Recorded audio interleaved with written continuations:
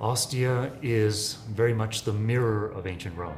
Ostia Antica is the best reflection of what ancient Rome looked like in its heyday. So we have there a picture of ancient life that we cannot get from almost any other site. This is the hub. This is the place where people and commerce and trade are happening, everything to support what really happens in Rome. It is Rome's vital connection to the outside world. And it's a place when you come to Rome, you need to go see.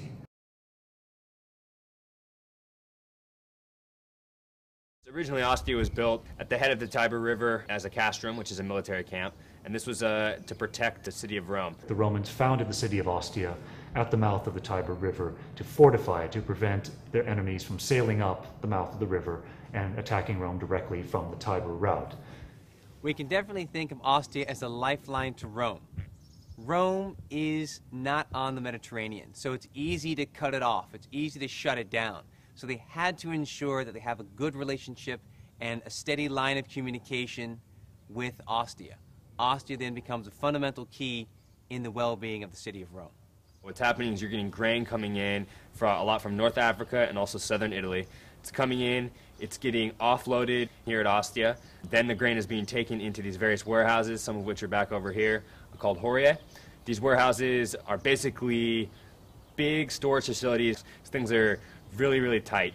The grain is the lifeblood, the grain is the money, the grain is gold. Pretty much everything that was destined for Rome stopped off first in Ostia. So that's grain, olive oil, it's wine, it's all the luxury goods. Everything is being checked here, everything is being cataloged, everything is being recorded, and then at a later stage put onto smaller ships and towed upriver by slaves or by oxen. Ostia is unique in that it is one of the few totally preserved ancient cities. Has not been built over, has not been destroyed completely. So we have this incredible opportunity to study the daily life of the Romans and also to see where they worked in an entire context. So we have a bakery here, a fullery here, a temple here. We can actually get a feel for the entire city as a living, breathing organism, and that helps us to reconnect to the past in a way that we normally don't get to do when you have just a small corner of a building exposed in a foundation. Imagine people walking back and forth and taking care of their business, buying groceries, getting their laundry done, going to the theater, all of this being done in a very short distance and a short radius from the central point of their life. We're inside right now the House of the Millstones, which is a site located near the center of the ancient city of Ostia. This was a working bakery and one of the two largest bakeries in the city. So what we have behind me here in this room are kneading troughs that were used to knead the bread, or the actual ground wheat, with water. And in the room next door, behind us, there is a whole series of millstones, actual mills used to grind the grain into wheat that was then brought into here and mixed with water and kneaded.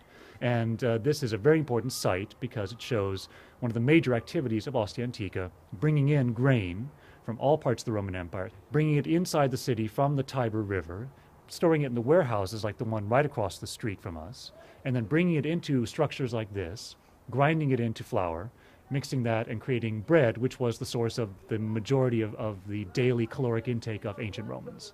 There is no generic ancient city. We can't look at one place and say this is the quintessential city of antiquity. But Ostia has these key components that we then can relate to Rome. Rome as a city is no longer visible the way that Ostia is. For an archaeologist, this is the open laboratory. There's nothing like Ostia. There's so much of ancient Rome that does exist, but so much of it is not visible on a daily basis. There's so many things, but they're in isolation. Where's that continual experience of ancient Rome? You don't have that anymore because medieval Rome was built on top of it, Renaissance Rome was built on top of that, and so forth. Where do we go to get the uninterrupted experience of what ancient Rome was like? We go to Ostia Antica.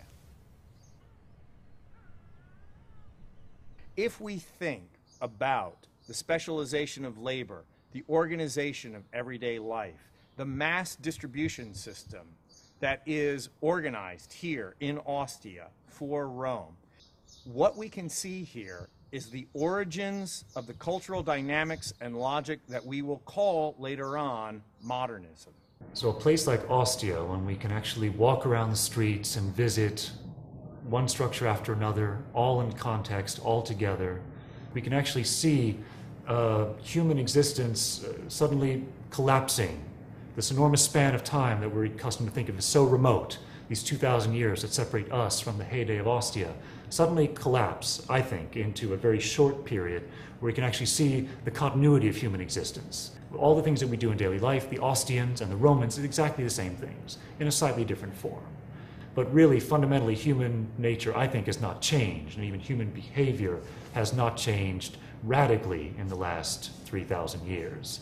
Ostia really does show us that the more things change, often really the more they stay the same.